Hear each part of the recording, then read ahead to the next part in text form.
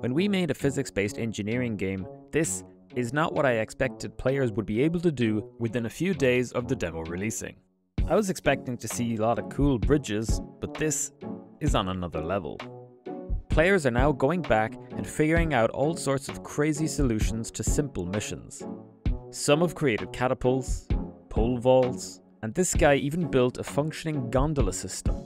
And this is just the demo, where we've not even given players the cool stuff like ropes, propellers, and more. Check out the demo on Steam.